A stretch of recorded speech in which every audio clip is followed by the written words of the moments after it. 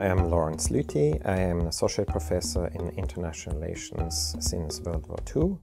My area of research is history of international relations with a focus of Asia, the Middle East and Europe.